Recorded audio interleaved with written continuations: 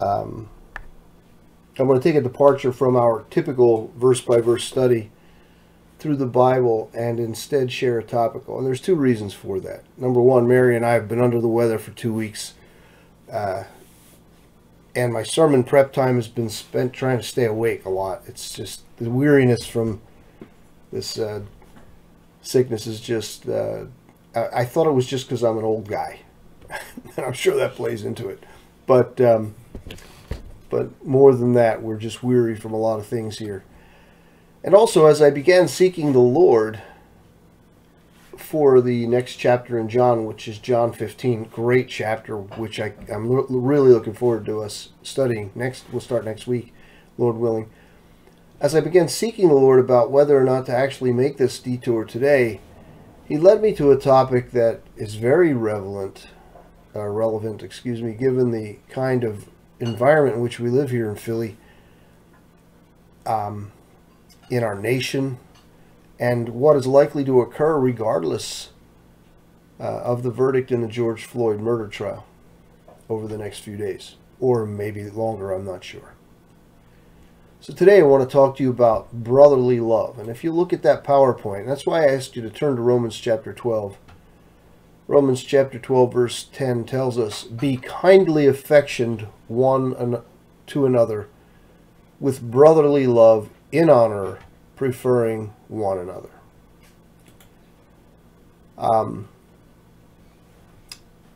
It seems that everybody here in attendance knows me. We don't have any strangers here today. No stranger than we are anyway. And when you think a little bit about me, I'm the pastor here at Calvary Kings Highway. I'm the chaplain at St. Christopher's Hospital for Children. Been married almost 47 wonderful years, and the father of 4 great kids. Grandfather of 4, soon to be 6, beloved grandchildren.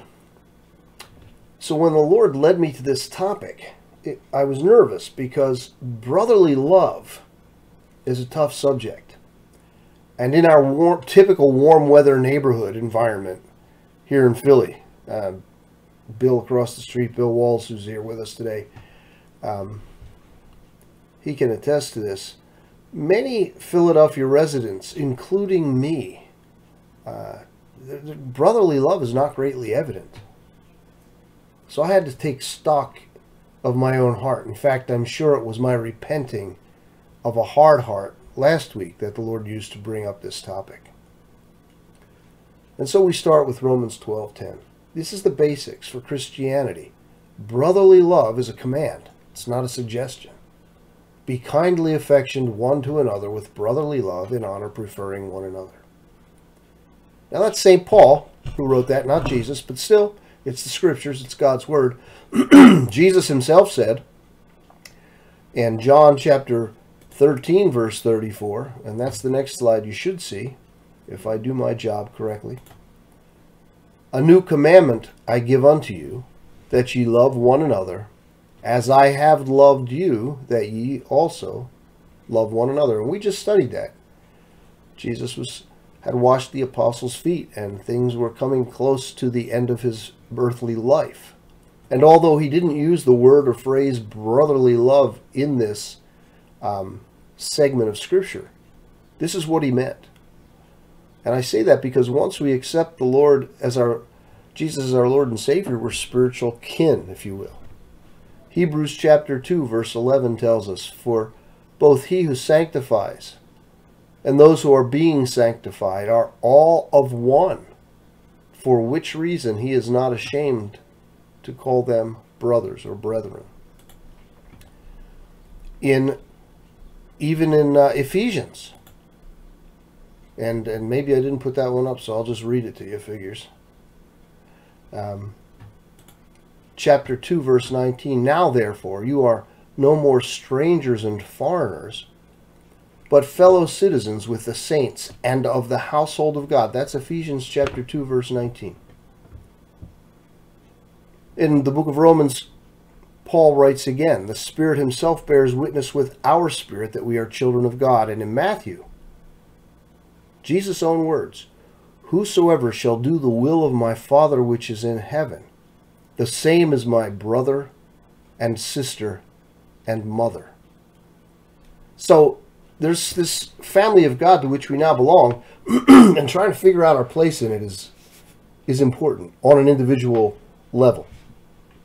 So where the word agape is the Greek word used by Jesus in John chapter 13, verse 34, not Philadelphia, which we all know means the city of brotherly love, haha. He used that phrase to elevate the type of love humans should show one to another to an entirely unworldly level by focusing the attention of Christians on expressing to each other the highest type of love that exists, which is agape, or others-centered love. That's a bit off track. So we get back to Philadelphia and the city of brotherly love, which is, it's not, Philadelphia is not our topic, the city that is. Philadelphia is the city of brotherly love. At least that's the most widely known piece of cultural history about our city. It used to be. But from where I sit in Philadelphia, that would be laughable if the atmosphere of our city wasn't so sadly opposite from the meaning of its name. I only wish it would live up to its name. But cities don't live. People do. So until the people of Philadelphia begin exhibiting brotherly love, the city of Philadelphia won't truly be the city of brotherly love. And yet, we as Christians cannot expect that level of behavior from people who don't have the resources of heaven at their disposal. As Christians, though, we are equipped with those heavenly resources, which is a great thing. And before you think I'm about to teach some kind of social gospel message here, trust me, I'm not. Please bear with me. Let me see if I've got 1 John up here for you guys. Yes, look at 1 John chapter 3, verses 10 through 13. This is written by the gospel writer John. He was an old man when he wrote this epistle. And this is what he says: "In this the children of God are manifest, and the children of the devil.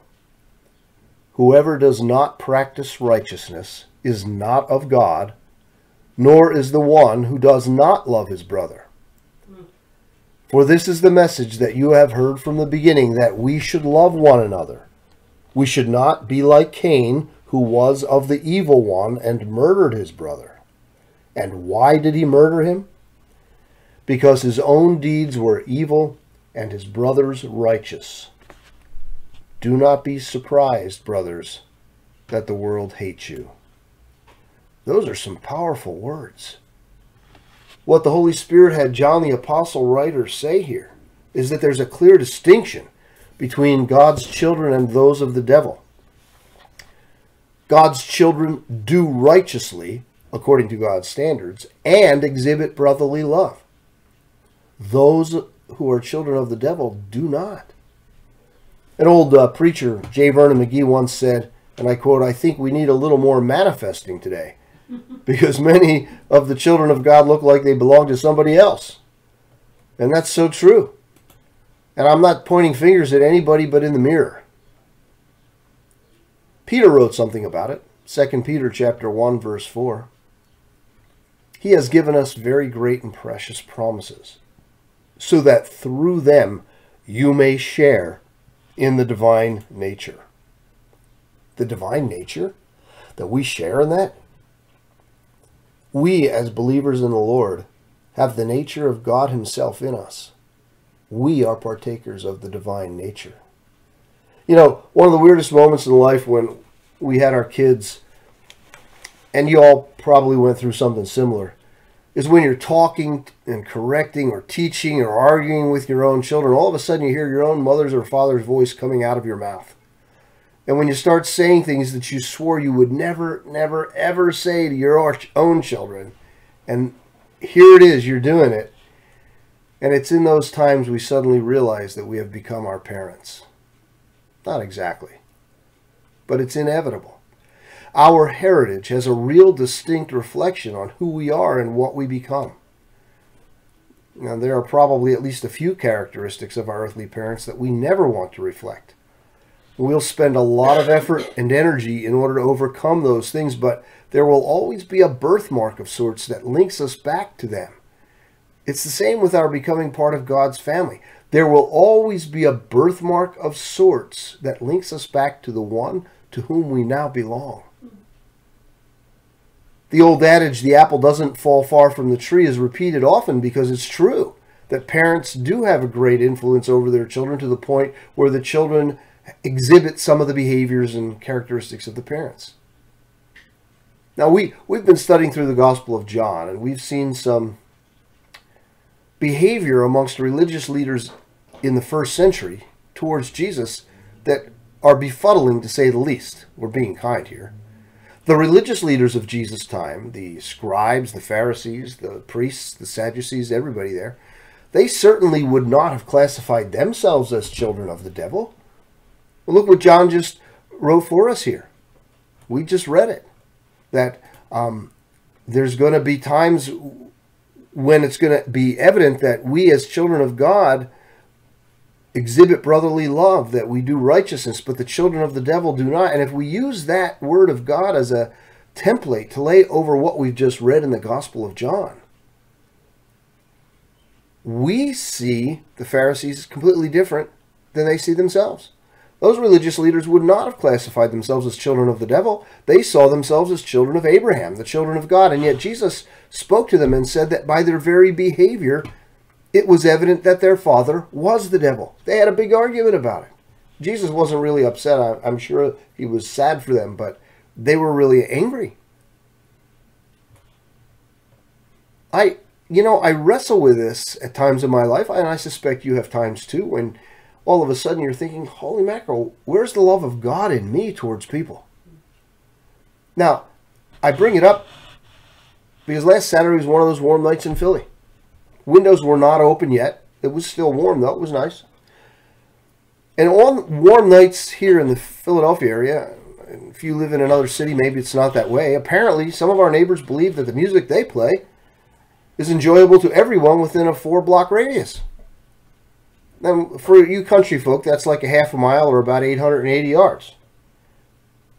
And when it's the end of a long week, and most of the people on the block simply want to relax a bit and get some sleep on a Saturday night, watch a little TV, the volume of the music and other things going on assaults us, sometimes till far past midnight. Even with the windows and doors closed, it's almost impossible to hear your own television, let alone to have a quiet moment and try to study and think about the Lord. And at those times, if you're not feeling well or want to do some quiet study, forget about it, right? Well, what does this have to do with brotherly love? Why should we exhibit brotherly love? Because we should want to. If we have been born again in our hearts will yearn to do good for people, even when our flesh wants to do otherwise. Do I feel brotherly love towards those loud, noisy neighbors? Let me just say this. Brotherly love is not the first emotion that arises within me. I confess that ashamedly. It's human, but it's the way I feel. And I don't like that I feel human at times. The question then becomes how? How can I show brotherly love when I'm struggling to even feel nice? And no, not getting even isn't showing brotherly love. Restraining myself is not showing brotherly love. In my mind it might be, but that's not what the Lord is talking about here. Well, how do I do it? That's the question. Let's go back to Peter. 1 Peter chapter 2. Verses 1 through 3. See, before I can exhibit brotherly love, I've got to lay some things aside that are in my way. Therefore, laying aside all malice, all deceit, hypocrisy, envy, and all evil speaking, as newborn babes, desire the pure milk of the word, that you may grow thereby, if indeed you have tasted that the Lord is gracious. Ouch. Ouch. As Christians, we have tasted the grace of God. He is gracious. He forgave our sins. When he drew our hearts and we were all excited and didn't even know what to call it, when we knew he was leading us somewhere we'd never been led before, but yet it resonated so deeply in our spirits, it's something we always longed for. He was gracious to call us from where we were to where we are today. So yes, and having tasted the graciousness of the Lord, Peter tells us to lay aside all these items, malice, deceit. The men of Jesus' day wore long robes. And if on a cold night someone got too close to a fire while trying to get warm, and his robe suddenly caught fire, what would he do? Would he stop, drop, and roll? No. He may probably did that. But first things first, he would strip off his robe and throw it off. Folks, there are some things we just need to lay aside. Malice. That's a Greek word. The underlying Greek means any kind of wickedness. The willingness to break laws is one of its meanings. When I look around the city, I look around the world today, when I look around our nation, over the past 4 years especially, I see a lot of people with malice. This word means a deep-seated hatred of others that stems from a basic selfishness. And here it's not being used to the world. It's said to you Christians, Peter's writing, you need to lay aside from your own hearts. Guile, deceit, clever or tricky practices, deceived, catch something with bait. That's what the word means. You're guilty of this when you misquote someone in order to hurt them or make misleading statements. I don't have to tell you what it is. You know what it is. Hypocrisy, acting with two faces. In fact, the Greek actors use this word to describe their own trade, two-facedness. They held that Greek masks up. You've seen the symbols of acting, tragedy and comedy. They would hold a mask, old-fashioned actors in those days, with two faces, one on one side, one on the other, so you would know what they were trying to portray. Do you really need examples of hypocrisy? We just have to look around the world, but we have to look in our hearts, is what Peter is saying here. And envy, the green-eyed monster as it's called. Even the 12 apostles exhibited envy. As Jesus is nearing death, they're arguing about their future positions in his coming kingdom. Amazing. One of the 10 Commandments is thou shalt not covet, because as Paul writes for us in the book of Colossians, chapter 3, verse 5, covetousness is idolatry. That's why. And idolatry is a sin against God. It's putting something else on the throne of your heart. You desire something God doesn't want for you. Peter's list includes all evil speaking, which is defamation, backbiting, which includes gossip. But that's only the start. Once we have stopped doing those things and laying those things aside, he exhorts us that there are other things we should begin to do. Desire the sincere milk of the word, that you may grow thereby, if indeed you have tasted that the Lord is gracious. The sincere milk of the word. One thing about all this is, notice, none of these things have to do with how anyone else treats me. They are all internal within me. I am the first barrier to my having brotherly love. Desire the sincere, pure milk of the word. A lot of homes today are missing the milk of God's word. I don't care what you hear in these historical revisionist schools our kids are sadly being led to, both in college and lower grades, and in the press. When God's word was the good book in most people's homes, whether or not they were all born again, I can't speak to. But they trusted God's word, and they read it, and it guided their lives. Now, did they follow it perfectly? Who does? Even we as Christians don't do that.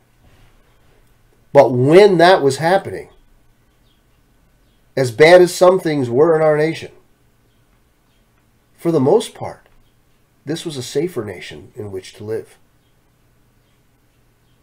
I think the lack of the sincere milk of God's word might be the biggest reason we have a lack of brotherly love, not just in America, but globally. And I know some will think it can't be that simple.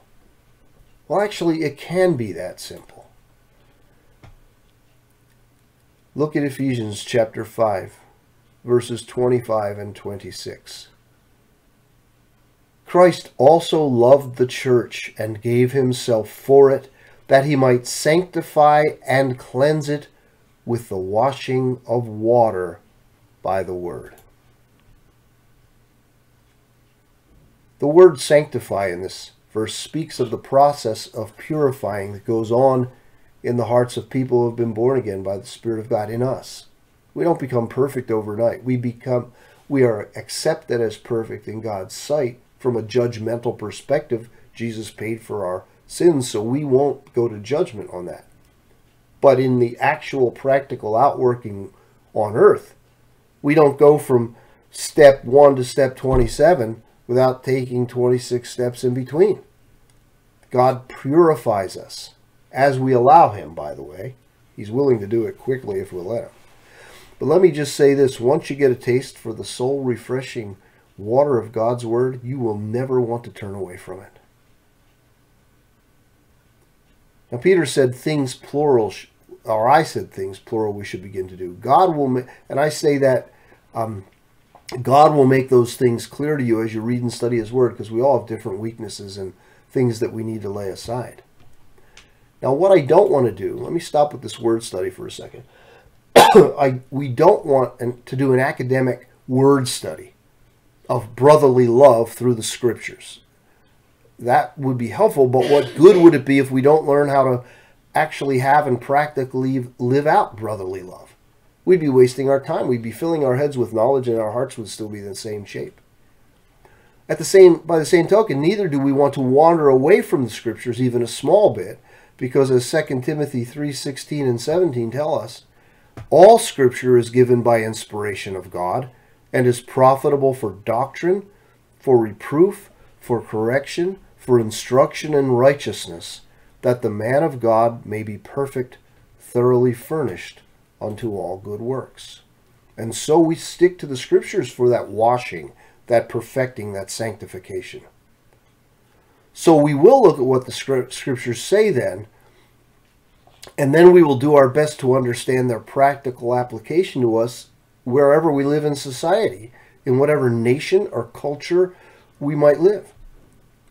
Now, in its most basic form, brotherly love is the outworking of God's love for man through us. And if you put it in terms like that, that's awesome and frightening. The outworking of God's love for other people through you and me. Who am I to do that when I don't even feel it at times? You know, on Saturday nights, I have thought, you know what, if I just took an axe to the main line that's attached to the side of their house from the electric company, that'll shut off the electricity. They won't have any air conditioning or noise. I've had crazy thoughts. I would never do that, but I think it. Okay, where's that thought come from? I'll probably get shocked if I swung an axe through that cable, right? But there you go. The old flesh just jumps to the forefront. How can I live this love out that God wants to share with them when I'm feeling that way? Jesus said it. Love your neighbor as yourself. I love myself too much to swing that axe, let me tell you. In his letter to Timothy, Paul tells us that believers should treat older men and women, older men as fathers and mothers, older men and women, younger women and younger men as brothers and sisters. This is the family of God. Do not rebuke an older man, but exhort him as a father. Younger men as brothers, older women as mothers, younger women as sisters, with all purity. Not for hitting on people, not for trying to be friendly, not with ulterior motives to get close to people so what you can get out of it. And this is done in many practical ways through brotherly love. And brotherly love is the practical outworking of agape love. They're not apart. And agape love is others-centered. It puts the needs of others ahead of our own needs. Agape includes proper attitudes as well as behavior, even towards rude neighbors. You know, the world yearns for agape love. We know this because of their use. How many times have you been to a wedding and heard the love chapter? Love is patient. Love is kind. You've heard, that's 1 Corinthians chapter 13.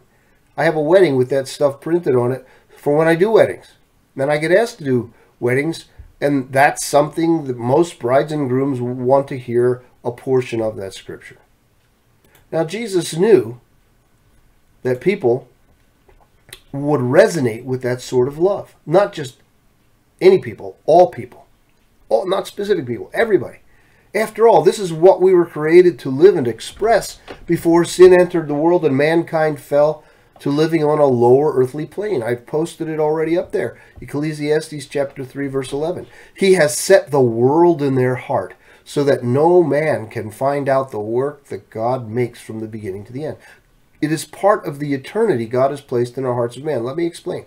The words the world here in this verse is the Hebrew word olam.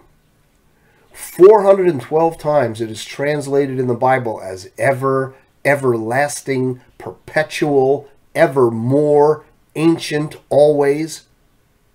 It's got to do with eternity. Only 4 times is it translated world, as you see here. God has placed eternity in our hearts.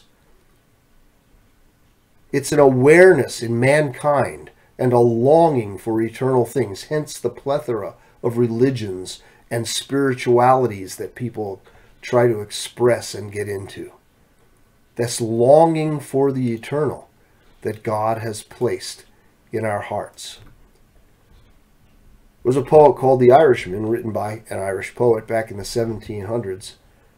And in it, and I won't quote it directly, but this is what he says in one of the phrases: "The savage heart beats for its native shore." Now, he's talking on an earthly plane. But you know what, folks? We were created in the image of God. We were created from heaven. And our hearts beat for home. God has put eternity in our hearts. Everybody out there, I don't care who they are, how drugged up they might be and messed up they might be now, when they were created by our loving God, this was built into them just like it's built into you and I. They haven't all heard his voice, and someday they might. And they might respond positively. They're longing for this. This is because they don't get it. This emptiness, this feeling of emptiness because of the lack of agape love in human hearts.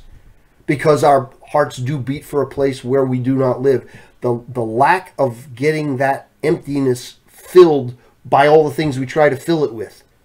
Experiences, relationships, drugs, buying things, money, whatever it is people try to fill that void in their hearts with, which can only be filled by Jesus, by God himself. God is love.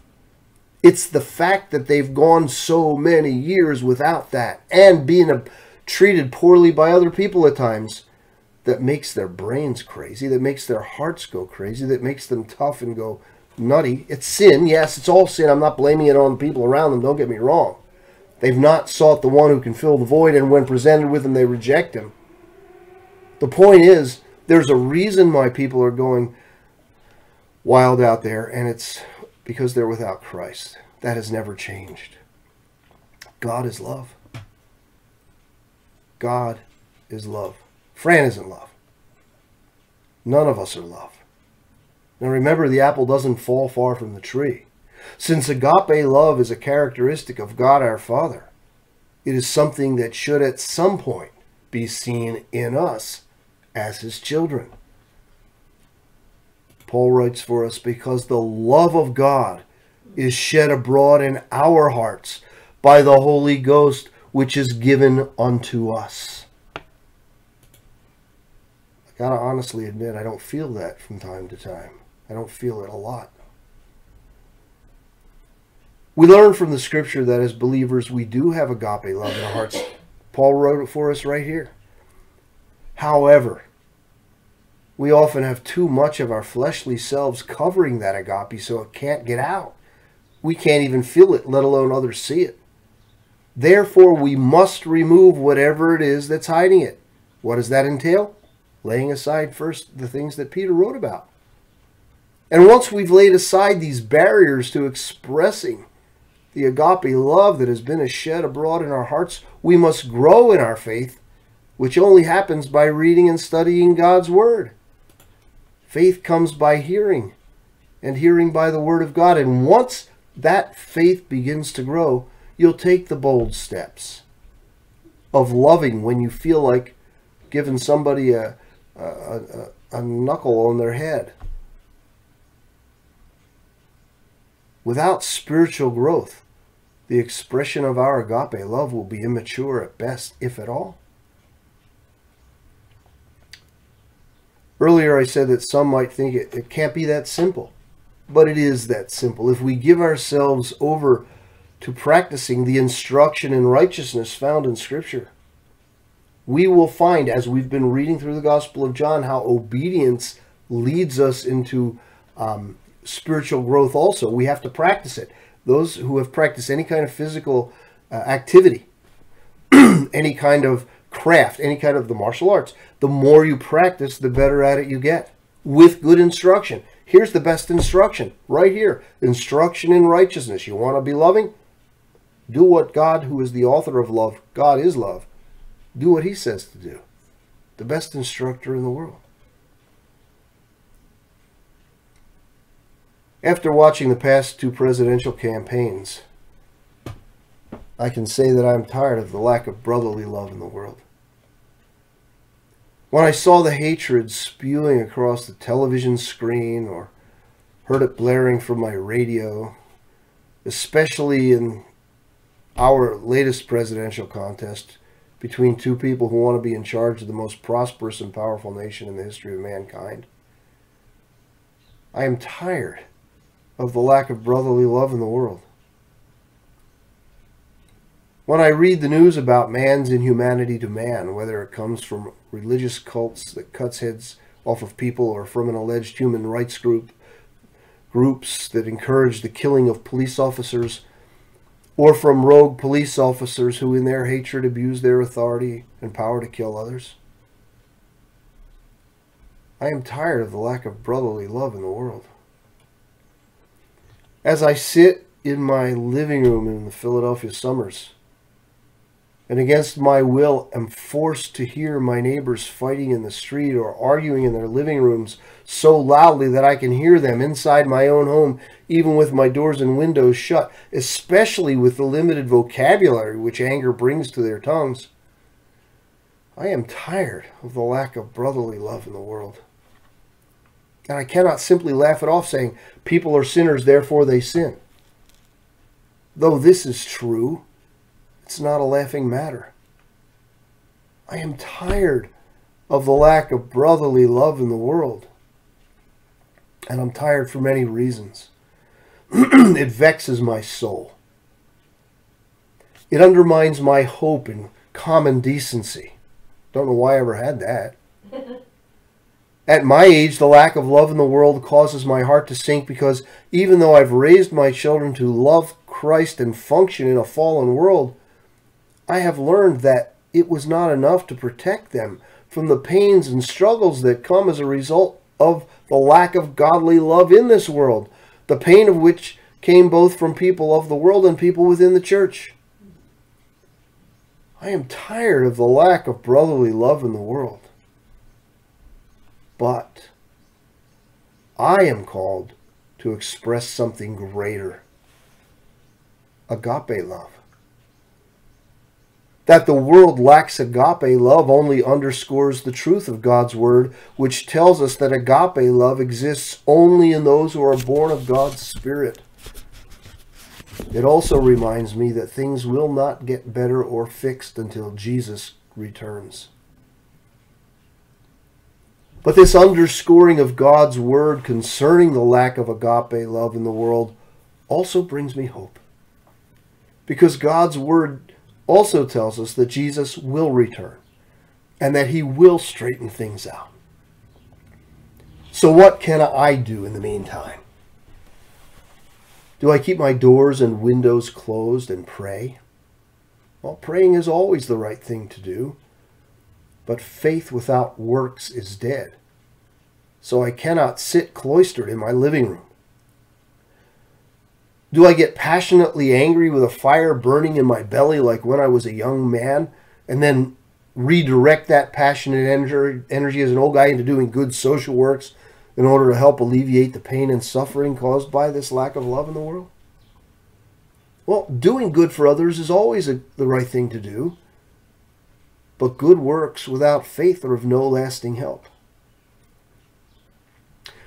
Do I strive to effect social change by supporting good political candidates? Do I petition the government in my spare time in order to correct the unfair and unjust laws in our country that protect those who do inhumane things to other human beings?